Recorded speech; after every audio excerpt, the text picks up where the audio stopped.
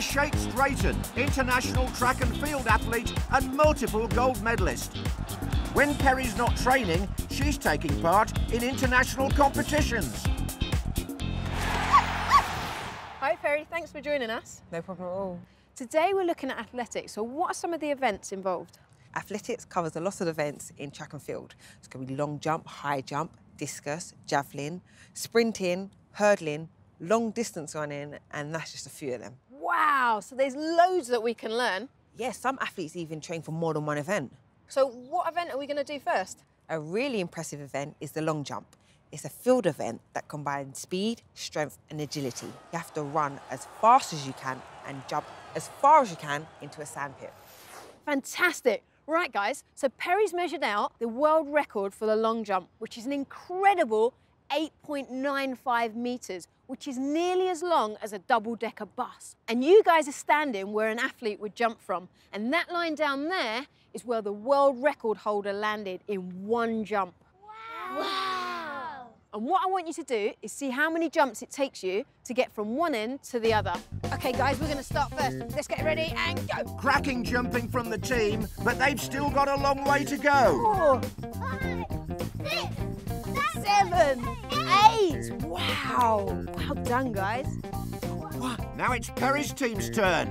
I can't believe an athlete jumped this in one go. Sensational. 8, 9, 10. Well done, guys. That was a lot of hard work, right? Well, another way to add to your jump is to add momentum. And we can do this by running. So you run and then you jump. So let's run and jump. Whilst these guys keep practicing, here's a reminder for you at home. In athletics, you run, jump and throw. OK, guys, gather around, it's team talk time.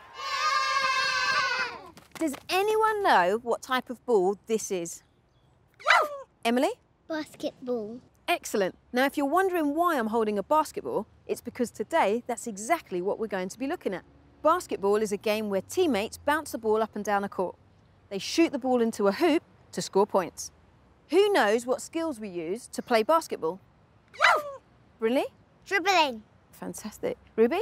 Passing. Brilliant. Basketball uses a lot of the same skills that we use in football. And to tell us a little bit more, I've invited along a friend of mine. Joe Ickenwin, professional basketball player and all-round sporting hero. Joe is the London Lions captain, and when he's not training with his teammates, he's dribbling and scoring his way to basketball victory. Hi Joe, thanks for coming along. No problem, Rachel. Today we're looking at basketball. What do we need to know when we're playing basketball? Well, basketball's a team sport, just like football, but we dribble the ball by bouncing it and we pass it to each other by throwing it.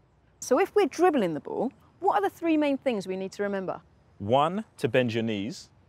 2, push the ball down. And 3, to look around. Keep your knees bent, push the ball down, and look around. So Joe, you set us up with a game. What do we need to do? Okay, guys, so in your pairs, one at a time, you're going to take your basketball and dribble it to the cone. Go round and then dribble back, looking at your teammate. But remember, use your fingertips and don't slap the ball. They're off. Good job. Great concentration here. Keep bouncing. Don't slap it.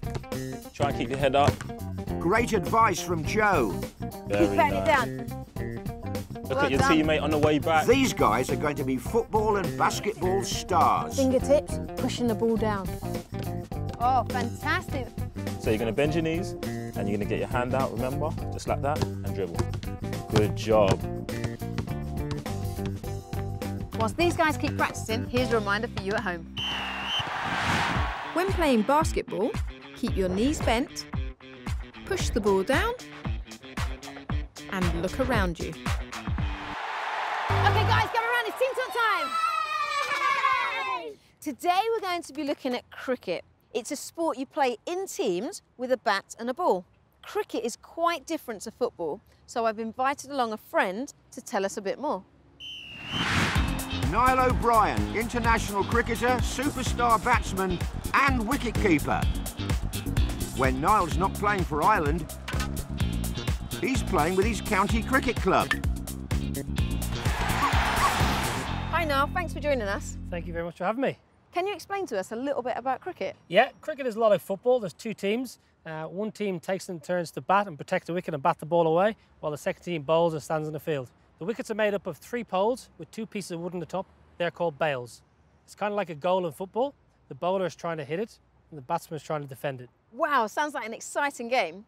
So in cricket, we strike the ball with our bat instead of our boot. Is there a special way we need to hold the bat? If we place one hand on top of the handle, second hand underneath, and you can see here we've got 2 V's. That's how we hold the bat. OK, brilliant. Shall we have a go? See if you can make those V's with your hands. Well done. Excellent. What are the 3 main things that we need to remember when batting in cricket? We need to make sure we lift the bat up, not too high, step towards the ball, and swing through. So Niall set us up with a game. What do we need to do here? OK, so the aim of the game is to keep the ball on the ground, line ourselves up with the ball, and hit the ball through the arch. Great start from the team. Lift your bat back, step forward, and then swing your bat forward to hit. Yeah! Brilliant stuff. See that power? Nice. Dan lines it up. Lovely. Focus your eyes on the ball. Yeah! 1V, 2V, OK? That will give you control. Emily takes a swing. Nicely done. That's a good shot. Whilst these guys keep practicing, here's a reminder for you at home. Raise your bat, step forward, and swing the bat forward to strike the ball. OK, guys, get around. It's team talk time.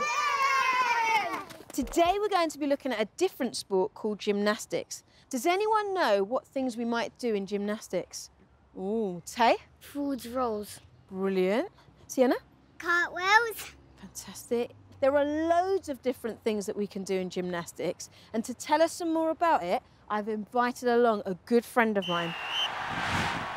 Dan Keatings, international gymnast and multiple gold medalist. Dan specialises in routines on the pommel horse, and when he's not in training, he can be found spinning and flipping his way to a win in top competitions. Hi, Dan. Thanks for joining us. No problem. We want to learn a little bit about gymnastics today, and there's a couple of things we can try. Is that right? Yeah, so there's artistic gymnastics, which is what I mainly do, and we use equipment such as the beam, the bars, the pommel horse and the rings. There's also trampolining, where you have to do flips every time you bounce, and then there's rhythmic gymnastics, where you have to perform rolls and flips down on the mats. Wow, brilliant. So there's lots we can get involved with.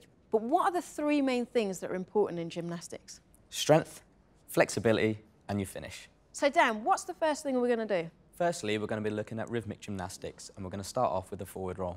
So you start by standing nice and straight, you crouch down, put your hands on the floor, straighten your legs, tuck your head in and push forward into the roll.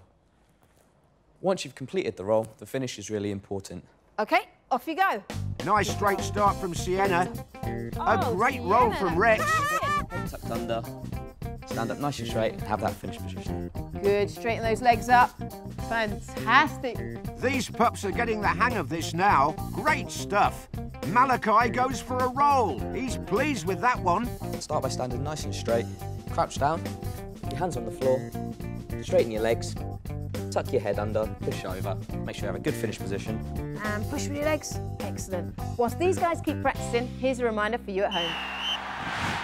For gymnastics, you'll need strength and flexibility. These skills are also used in football. And don't forget your finish. This time we're going to be doing cartwheels. So to start off, you need to stand side on to the line in front of you.